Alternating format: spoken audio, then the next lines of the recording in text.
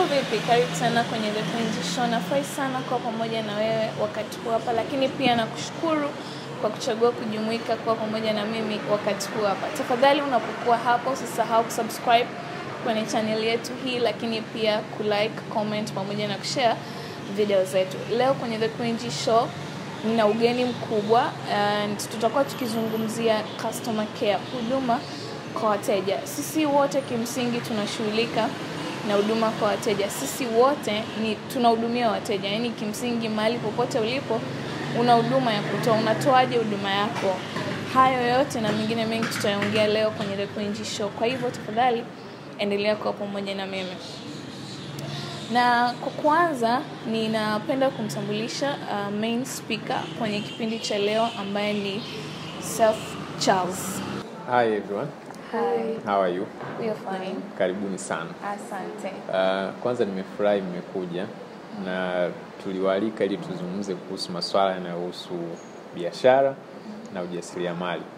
Na lengo lilikuwa ni kutaka kuzungumza na nyinyi, lakini pia kutaka kuzungumza na watu wengine watakuwa wanaangalia kipindi. Sasa leo nitaka kuzungumza zaidi kuhusu ujasiriamali na biashara kwa pamoja. Na nitaka nijikite zaidi kuzungumza kuhusu namna gani unaweza ukafanya biashara ikawa bora lakini ikadumu au ikaishi kwa muda mrefu. Utafiti kwenye maeneo mengi unaonyesha kwamba biashara nyingi hasa za vijana huwa hazidumu sana, haziishi zaidi ya miaka 5. Na sababu kubwa inayofanya hivyo ni kutokuwa na consistency pamoja na persistence kwenye biashara zao. Lakini sababu nyingine ni kutokana na namna ambavyo wanatoa huduma zao. Na sasa sehemu ya huduma zaidi ndio ambayo nitaka niongelee sana. Biashara na ujasiriamali kwa sehemu kubwa unajihusisha na kutoa bidhaa ama huduma kwa watu, kwa wateja. Sasa changamoto imekuja ni namna ambavyo tunatoa huduma. Swali huwa linakuwa, je, ni namna gani unavyowahudumia wateja? Unawahudumia kwa kuzingatia vitu gani? Kwa sababu moja ya misingi ya kufanya biashara ikue ni mfumo unaotumia kwenye kuwahudumia wateja wako. Na namna unavyohudumia ndio sehemu kubwa ambayo inaweza ikaongeza masoko na ikakuongezea wateja. Kwamba wateja wanaweza wakarudi kununua bidhaa ama huduma unayotoa kwa namna ulivyo wahudumia. Sasa mimi nina namna ambavyo ninaamini kwenye kufanya biashara na ujasiriamali na kwenye namna ambavyo hasa ninawahudumia wateja ama watu wanaohitaji huduma ninazotoa. Na ninajikita zaidi mara zote au wakati wote kwa kuweka kipaumbele changu kuwa ni kutoa huduma bora, quality. Unapotaka kufanya biashara ama unafanya ujasiriamali, kipaumbele kinatakiwa kiwe kwenye quality, ubora wa huduma unayotoa. Kwa hiyo kama ni mtu ni kijana au ni mfanyabiashara, mjasiriamali ama mtu ambaye yuko kwenye profession, mara zote inapokuja swala ambalo linafanya uhusike na watu wengine kama ni wateja ama watu unaowahudumia, unahitaji ujikite zaidi kwenye ubora. Ubora wa bidhaa ndio kitu pekee kinachoweza kuongeza sales. Na kama tunafahamu kwenye biashara kuna mambo makubwa mawili. Kuna swala la masoko na mauzo. Kwa ili uweze kukuza mauzo na masoko ya bidhaa na huduma, unatakiwa uweke msisitizo kwenye ubora. Sasa na kwa nini mimi naamini ama nashauri na nashawishi vijana wengine na wafanyabiashara na wajasiriamali watoe huduma bora? Ni kwa sababu ya utu. Sisi wanadamu tunaishi duniani, lakini tunapaswa sana kuishi kwa kuheshimu utu wa watu wengine. Na kama tumesoma hata kwenye vitabu vya dini, mara zote tunasisitiziwa kuwa na upendo. Upendo ni zao la utu. Kwa hiyo kila mtu ambaye anakuja kutaka bidhaa ama huduma kwako, inatakiwa umhudumie kwa kuweka kipaumbele kingine cha pili, utu. Kuheshimu utu wake, lakini kwa kuheshimu utu wake kutaka kumpa kitu chenye ubora ambacho kitaonyesha unajali na kuheshimu utu alionao. Si kama tunaelewana? Sasa hii ndio imekuwa foundation nzuri ya biashara ama ya aina ya ujasiriamali ambao unaufanya mimi, kwamba nafanya kwa kuweka msisitizo kwenye ubora wa huduma nayotoa, lakini pia kwa kuheshimu utu. Na utu na uzungumzia ni pamoja na namna na lugha unayotumia unapowasiliana na wateja. Unatumia lugha gani? Vitabu vya dini vinasisitiza kupenda, mpende jirani yako. Wateja ni majirani. Je, tunahudumia kwa kuwapenda wakati wote? Tunahudumia kwa sababu tunataka wapate huduma bora? Lakini ukienda mbali zaidi, ninavyoamini mimi tofauti ni kwamba mimi ni Mkristo. Kwa hiyo kule kwenye dini yetu wa Kristo tunaambiwa kwamba kila mwanadamu ameumbwa kwa mfano wa Mungu. Si ndio hivyo? Na kwa kuwa mwanadamu ana mfano wa Mungu, maana yake kila mtu unayemuona, kila mtu unayetaka kumhudumia ana mfano wa Mungu. Sasa swali linakuja, kama umekuwa mjasiriamali, unafanya biashara, unatoa huduma au bidhaa, ni namna gani unaweza kumhudumia Mungu mwenyewe kama unaamini Mungu akija akitaka huduma yako? Kwa namna yote itakuwa ni kwa ubora wa hali ya juu, si ndio hivyo? Na kama ni kwa ubora wa hali ya juu, maana yake ni kwamba kila mtu unayemuona kama ana mfano wa Mungu pia unapaswa kumhudumia kwa ubora wa hali ya juu, kwa heshima, kwa kuheshimu utu, lakini kwa kusisitiza kutoa kitu ambacho ni bora, kwa sababu unahudumia si tu mtu unayemuona, lakini unaona unahudumia image ya Mungu. Sasa huo ndio msingi mkubwa wa mimi ninavyoamini kwenye biashara. Na nimekuwa nikijaribu kushauri sana wajasiriamali vijana na wafanyabiashara wengine kujaribu kujikita zaidi kwenye eneo hilo. Kitu cha muhimu kinachoweza kufanya biashara idumu kwa muda mrefu ni namna ya huduma, unavyoheshimu watu. Utakapowahudumia vizuri kwa huduma bora, lakini utapoheshimu utu wao pia, kitakufanya biashara yako idumu kwa muda mrefu, kwa sababu huduma unayotoa na heshima unayotoa kwa wateja itakufanya wewe upate masoko ya uhakika, lakini uongeze mauzo. Kwa hiyo wale unaowahudumia watakuwa ni mabalozi wa bidhaa na huduma unazotoa. Kwa hiyo nilipenda niweke huo msingi mzuri ili siweze kusikia na nyinyi uzoefu wenu, lakini muweze kuniuliza maswali ili niweze kuyajibu, tuweze tusaidiane nyinyi tuliopo kwenye program hii, lakini pia na watu ambao wanatazama na kutusikiliza, kwamba kwa namna gani wanaweza wakafanya kitu ambacho kitakuwa bora kwenye biashara ama ujasiriamali wanaofanya. Kwa hiyo nitafurahi kuwasikia pia. Nashukuru kwa nafasi hii. Nilipokea mwaliko huu mzuri kwa furaha, na pia imeniwezesha kupata exposure ya mada hii ambayo tunakwenda kuendelea kuiongelea. Kwa utangulizi, labda nianze kujitambulisha. Naitwa Upendo Isaya Kapama, ni wakili wa kujitegemea, na kuendana na mada ambayo iko mezani hapa, naweza kutoa experience yangu katika namna tunavyohudumia wateja wetu. Kuna mambo ambayo tunayazingatia katika kuhudumia wateja wetu. Kwanza, kwa profession yetu sisi kama mawakili, wateja huwa tunapata kwa njia mbalimbali. Mfano kama reference, labda nimekuhudumia wewe, unaweza ukamwambia mtu mwingine ili na yeye aje kwangu niweze kumhudumia. Sasa hiyo inatokana na nini? Kutokana na ubora wa huduma ambayo unampatia mteja wako wa kwanza, ambaye anaweza kukurefer kwa mteja mwingine. Kwa hiyo tunapopokea wateja, kwanza tunazingatia lugha nzuri na kujali swala la muda, kwamba mara nyingi vitu tunavyovifanya vinakuwa ndani ya muda fulani. Kama ni kwenda mahakamani, kunakuwa na limitation ya muda wa kufile documents. Kama ni kwenda kwenye kusikilizana labda kwenye hearing, kunakuwa na arrangement ya dates au schedule inayokuwa inaeleweka.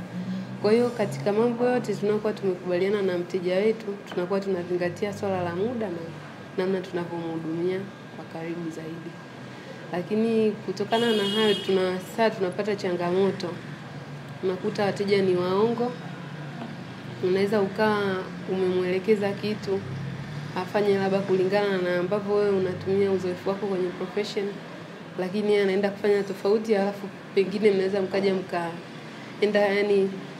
mkaingia kwenye clashes, yani kama migongano fulani katika jinsi ambavyo mna deal. Kwa hiyo kuna saa unakuta tuna withdraw instruction, yani tunaachana na mteja, au mteja anaweza yeye akaomba kuondoa instruction kwetu. Kwa hiyo kwa kiasi kikubwa sisi ni watu wa kuhudumia jamii na tunazingatia tanzu zote ambazo zinatakiwa kuzingatiwa katika kuhudumia watu, na ndivyo ambavyo tunafanya. Japokuwa ni huduma, lakini kwa upande mwingine inaweza kawa ni biashara. Kwa hiyo tunapata sometimes maslahi mazuri, sometimes inaweza ikawa ina changamoto kutokana na hali labda ya kiuchumi ya wateja wetu, lakini tunazingatia kulingana na jinsi tulivyofundishwa maadili na hata uzoefu tu wa kawaida kuwahudumia vizuri, bila kuangalia jinsia, umri, au kuangalia jinsi mtu alikotoka, labda background, labda ana uwezo mzuri ama hana uwezo mzuri, kwa sababu kuna saa inabidi uloe standard zako za malipo ili uweze kumhudumia mtu mwenye shida. Kwa hiyo kuna saa tunafanya hata bure kumsaidia mtu, lakini kuna wale ambao unaangalia kwa rules zinavyotuongoza, unampa charges kulingana na sheria ambavyo inatuongoza. Kwa hiyo kwenye swala la huduma kwa jamii, ni mara nyingi sisi ni watu wa kukutana na watu.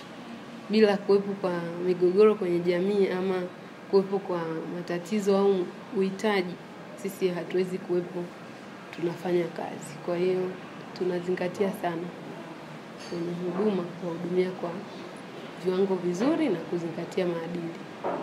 Asante.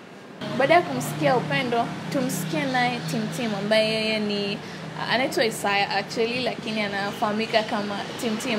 Yeye ni presenter, is also a public speaker, he's a business consultant. Tuende tumsikie na yeye pia. Okay, asante sana kwa hii nafasi ambayo nimeweza kuipata kuweza kushare machache kuhusiana na mada ambayo iko mezani kwetu na kuweza kukutana na vijana tofauti ambao mitazamo chanya juu ya masuala ya ujasiriamali na biashara. Kwa majina naitwa Tim Isa, ni mfanyabiashara wa muda mrefu sana kutoka niko chuoni mpaka sasa hivi. So nikaenda moja kwa moja kwenye mada yetu ya leo kuhusiana na namna nzuri ya kumhudumia mteja ama vitu vingine. Mimi ninachoamini kwenye biashara ama kuna ujasiriamali wowote, mteja ni mfalme. Sasa watu wengi huwa tunakisahau kitu kwamba mteja ni mfalme. Unaweza kukuta eza ni kijana ameanzisha biashara akajifanya yeye ni mfalme, mteja akawa follower. Sasa ndio maana unakuta biashara za watu wengi sana customer service inakuwa iko mbovu. Kwa sababu watu huwezi kumtambua kwamba mteja yupo kwa ajili ya kitu gani. Kwa uzoefu wangu mimi katika shughuli zangu nyingi ninazozifanya, mteja yote yule anayokuja ninamfanya kama yeye ni namba moja katika chochote kile, hata kama mimi ndo nampa kitu kikubwa kwake, maana yake pasipo kuwepo yeye sitoweza kuweza kumhudumia kama vile ninavyohitajika. Sasa ukishatambua kwamba kama mteja wako ni namba moja, mteja wako ni mfalme, hata kuna ile huduma yako unayoitoa utaitoa kwa kiwango ambacho yule mteja wako amekuja. Na hii inaweza kukusaidia kuweza kukuza aidha biashara yako ama kukuza ujasiriamali wako unaofanya, na watu wakapenda sana kuweza kuja. Kwa mfano nilikuwa tunafuatilia moja tu ya Mtanzania mwenzetu ambaye anafanya vizuri sasa hivi kuna ujasiriamali, kuna upande wa technology. Ukiangalia asilimia kubwa muda wake mwingi, akili yake nyingi ameiwekeza kwa kuwahudumia wale wateja wake. Anafanya teknolojia ya kurusha pesa kwenye, sitaki kutaja kampuni kutokana na kipindi chetu, lakini ukiangalia ukimfuatilia vizuri ana jina kubwa, ana pesa nyingi, lakini amededicate muda wake kwa wale watu wanaohudumia. Kwa hiyo kitu namba moja ambacho kinaweza kusaidia biashara yako kwenda vizuri na uweze kuhudumia vizuri ni kutambua mteja wako ni nani kwako. Lakini kitu cha pili, tunasema uaminifu. Uaminifu kwa yule mtu unayemhudumia.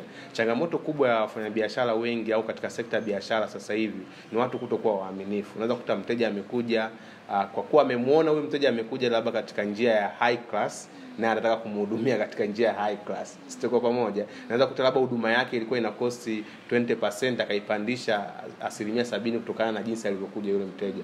Na hichi kimekuwa ni changamoto kubwa sana ambao wateja wengi wanaamua kumove kwenda kwenye biashara zingine kutokana na vile ambavyo unavyochukulia. Kwa kama huduma yako unayoitoa ni 20%, toa kwa ile 20%. Kama unayoitoa ni 70%, basi toa kwa 70%. Sio kwamba hamna watu wengine wataweza kuja kununua huduma yako unayoifanya kwa kile kiwango ambacho umeweza kukiweka. Lakini jambo kuu la tatu ni kwenye upande wa masoko. Tunachokosea ama watu wengi wanapokosea, unajua huduma kwa mteja na huduma ya masoko kwa mteja ni vitu viwili ambavyo vinaendana, japokuwa vina upana ambao mkubwa sana. Kwa watu wengi unakuta anahudumia wateja vingine na ana kwenye masoko anazungumza kitu kingine. Sasa mwisho wa siku unakuta hata mteja akija kwenye ile huduma yako atahitaji tena kuweza kujua ni kitu gani ambacho unakifanya pale. Kwa hivi vitu vitatu ukivipangilia vizuri kwenye huduma unayotoa, wateja wako unaowahudumia wataweza kuwa wanakupa sapoti kila inapoitwa leo. Lakini sasa changamoto kubwa ambayo tuko nayo, ndio maana unakuta biashara nyingi za vijana, ujasiriamali wengi wa vijana ufiki kwenye zile ngazi ambazo tunategemea. Mtu ameanzisha leo biashara, kesho imeondoka. Ameanzisha leo kampuni kadogo, kesho akapo, kwa sababu unakuta hawana misingi ambao wanaweza wakaifuata. Wenzetu wazungu ukiangalia kuanzia anapokuwa anaanzisha, nilikuwa nasoma quotation moja anasema inabidi uwe underdog. Lazima unapokuwa unaanzisha biashara yako au unahudumia watu lazima uwe humble. Sitoko pamoja. Sasa katika jamii zetu nyingi za Tanzania mtu akubali kuwa underdog. Akianzisha tu kampuni yake atajiita mkurugenzi, CEO, ataanza kuvaa suti na mwisho wa siku kwenye business utaondoka. Kwa hiyo lazima ukubali kuweza kuwa humble kipindi unahudumia unahudumia wateja wako, na mwisho wa siku utatengeneza customer base ambayo ni kubwa sana, watu watakuamini, na mwisho wa siku biashara yako itaweza kuwa na matokeo chanya unaweza kuyaona. Kwa hiyo nadhani kadri tunavyozidi kuendelea kushare tutaenda kushare mambo mengine, lakini kwa nafasi yangu nadhani haya mambo makuu matatu lazima mtambue mtu unayemhudumia kwamba ni mfalme. Namba 2, lazima uwe muaminifu kwenye kitu ambacho unakihudumia, na namba 3, lazima uweze kujua soko halisi ambalo unahudumia ili wateja wako waweze kuelewa kile kitu unachokifanya. Alright, so huyo alikuwa Tim and now tumsikie Joanita. Nimefurahi kukutana na nyie katika siku ya leo. Kwa jina naitwa Joanita Hashim Suya. Mimi ni mtumishi wa serikali lakini pia ni mfanyabiashara, ninadeal na kilimo na kusupply viatu kwa ujumla. Kwa bei ya jumla. Wateja wangu mimi hapa ni kama wafalme. Kwa sababu gani? Mimi nawapelekea bidhaa zangu popote walipo. Kama ni mtu akiona bidhaa yangu announce kwenye mitandao, ananifollow, then ananiambia sehemu alipo na nampelekea sehemu yote alipo, lakini sio kwa gharama zangu. Ni kwa gharama zake mwenyewe. Na kwenye kilimo nasubiri kwanza soko lipande. Likishapanda ndo naanza kusupply mazao yangu. Na mimi silimi mazao haya ambayo kama nyanya, matikiti, hapana. Nalima mchele, kama sasa hivi I'm having mchele kwenye stock yangu. Kwa hiyo nasubiri kwanza soko lipande. Alafu then mchele wangu mimi huwa na usupply kwenye shule. Kwenye shule na for instance hata vituo huwa na supply.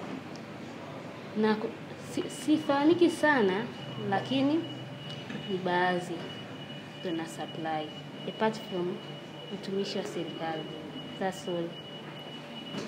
And now kwa kumalizia kwenye introduction part tumsikie Kelvin, also known as Kevo Tracks. Asanteni kwa kunialika hapa. Mimi naitwa Kelvin Henry. Ni mjasiriamali. Nafanya music promotion na distribution. Mimi naamini treat mteja jinsi mimi ninavyotaka kuwa treated. So whenever I do or I provide my services, najaribu treat mteja jinsi mimi ninavyotaka kuwa treated nikienda kwenye duka au kwenye biashara yoyote. Kwa hiyo namthamini sana mteja kama ninavyojithamini mimi mwenyewe. So hiyo ndo basically hiyo ndo my first priority, na vingine ndio vinafuata, lakini mteja kwanza kama ninavyotaka kuwa treated na mimi namtreat yeye. That's all. So umekwisha kuwasikia wageni wetu ambao tunao leo kwenye The Queen Show wakiongelea huduma kwa wateja, customer care, lakini pia wameongelea uzoefu wao kutokana na maeneo mbalimbali ambapo wao wapo na wanafanyia kazi. Bila shaka wamejifunza kitu. Lakini sasa tuwasikie tena nini kifanyike. wanatuambia biashara nyingi zina fail, biashara nyingi hazitoboi miaka 5. Nini tunakosea wapi? Na sasa wanatueleza nini kifanyike. Tumsikie tena Seth Charles. Kwanza nashukuru kwa mawazo na mlivyosaidia kutupa uelewa mpana juu ya namna ambavyo mnahudumia watu wengine, lakini mnavyofanya biashara zenu pia. Na kama ambavyo nilisema mwanzo, tumezitaja changamoto, lakini kuna vitu ambavyo katika kumalizia ambavyo vinatakiwa kufanya. Na mimi kwa maoni yangu ni kwamba moja ya maeneo ambayo vijana na wafanyabiashara, wajasiriamali wote wanatakiwa kuyafanya, kwanza ni kuhakikisha kwamba katika kila shughuli wanayofanya kipaumbele kiwe ni kutoa huduma na sio kupata profit. Ukiweka kipaumbele kikiwa ni kutoa huduma yenye ubora, ina maana profit itakuja tu kama kipaumbele cha pili, lakini kwa kutoa huduma bora uta attract clients kama nilivyosema mwanzo. Kwa hiyo ndio kitu cha kwanza cha kufanya. Kitu cha pili, biashara nyingi zina fail pia kwa sababu ya strategy. Kwa hiyo ili uweze kufanikiwa kwenye biashara pia lazima from the beginning kama mjasiriamali lazima uwe na plan na uwe na strategy, kujua kwamba namna gani unaenda kutekeleza plan yako ya biashara. Lakini kitu cha tatu ambacho nakisisitiza ni kwamba kila mfanyabiashara, kila mjasiriamali anayo haja ya kujifunza juu ya utu. Utu ni nini? Wanadamu wanahitaji kutritiwaje? Kama ambavyo alisema Mr. Tim mwanzo kwamba lazima ujue aina ya wateja. Hasa wateja ni watu. Sasa lazima ujue utu ili uweze kuwahudumia kwa kujali na kuheshimu utu wao. Na yako mambo mengine mengi, lakini kuendelea kujifunza kuhusu biashara ni jambo la muhimu sana, lakini kwenye kila unachokifanya kwenye biashara yako kuongeza ubunifu. Kwa sababu ukiacha mambo yote haya, kitu kitachofanya wewe tofauti na watu wengine, ukiachana na huduma bora na vitu vingine, ni aina ya innovation ama creativity ulioweka kwenye bidhaa ama huduma unazotoa. Hizi ndio zinaweza zikatengeneza long term ama sustainability ya muda mrefu ya wewe kuexist kwenye business na ujasiriamali. Huyo alikuwa Seth Charles, na sasa tumsikie Advocate Upendo. Kitu ambacho ni cha muhimu sisi kama vijana ambacho tunaweza kuhakikisha kwamba hatukwami kwenye biashara ni kama ambavyo mzungumzaji mwingine alivyotoka kueleza, lakini naweza nikaongezea kwamba sisi kama vijana tunatakiwa tuwe na ile fikra ya ujasiriamali. Kwa sababu unajua wengi unaweza ukasema labda ukisema uwe na fikra ya ujasiriamali anafikiri kwamba labda mpaka uende ukasomee labda biashara au mambo ya uchumi na vitu kama hivyo, lakini unaweza ukawa haujasomea sana ila ukawa una namna ambayo ni tofauti na wengine wanavyofanya. Kwa mfano, unaweza ukatumia labda social media kwenye biashara yako kujitangaza, au ukawa unatoa bonus pack kwenye kitu ambacho unakifanya. Kwa hiyo inaweza ikasababisha mtu akawa anavutiwa zaidi katika kile kitu ambacho unakifanya. Kwa mfano hata ukienda labda ofisi zingine labda wanaofanya biashara wakubwa, unaweza ukafika ukapewa kinywaji. Kwa mtu akifika pale anajua pale kuna treatment ambayo ni tofauti na sehemu zingine. Na pia tusipende kuiga kitu kingine ambacho mtu anakifanya. Yaani inabidi wewe mwenyewe ukae ufikirie unapenda nini. Kwa mfano wewe unaweza ukawa na marafiki wanafanya biashara labda ya nguo au viatu. Sasa sio lazima kwenye kundi wote mwe mnauza nguo ama viatu. Unaweza ukaja na kitu kingine. Kwa hiyo tunakuwa tunatofautiana katika namna ambavyo tunafanya biashara zetu, lakini pia tunatofautiana kwa namna ambazo unazitumia. Ni hayo tu. Na sasa tumsikie presenter, business consultant Tim.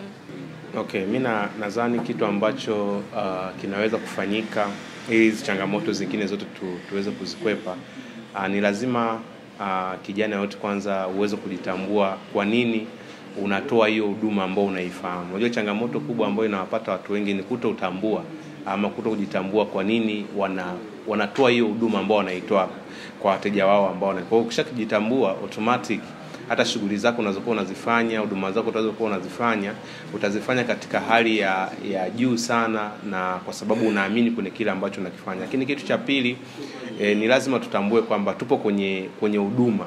Aidha unauza bidhaa, aidha unatoa tu huduma nyingine.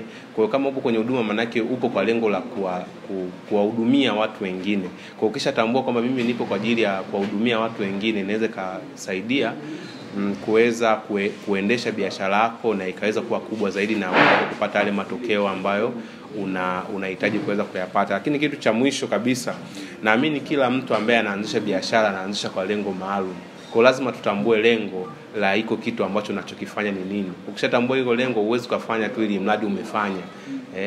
Kwa sababu mimi siamini kama mtu umeanzisha biashara yako afu unaifanya tu kwa njia ya kimasiala, it means na itakulipa kimasiala. Kwa lazima utambue una lengo gani, lazima mwenyewe ujitambue kwa nini uko mahali hapo na wahudumia watu wengine, na automatic biashara yako itaboom kwa muda mfupi na utaweza kujulikana kwa watu wengi sana. Na sasa tumsikie John, nini kifanyike? John anasema nini kifanyike, nini ushauri wake? Tunachotakiwa kufanya wajasiriamali kama wajasiriamali ili kuepuka hizo changamoto, tunatakiwa kutokuridhika. Wajasiriamali walio wengi wanaridhika na kile wanachokipata. Wakishapata kitu fulani wao huwa wanaenda chini. Kwa hiyo hapo wanatakiwa wasiridhike na kile wanachokipata. Kwa wanatakiwa waongeze speed. Yeah. Na tumalizie na Kevin Henry. Ambacho wajasiriamali wanatakiwa wakifanye ni kitu cha kwanza ni organization. They should keep track ya vitu wanavyofanya, especially kwenye calendar zao, clients zao wanakutana nao muda gani, saa ngapi, vitu kama hivyo.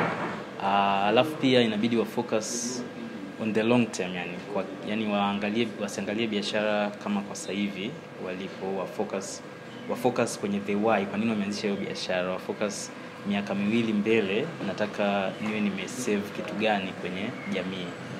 So that's all. Na hivi ndivyo kipindi chetu kilivyokuwa siku ya leo. Asante sana kwa kutazama. Nikukumbusha tena kusubscribe kwenye channel yetu hii hapa, lakini pia comment, share pamoja na like video zetu. Mpaka wakati mwingine, bye bye.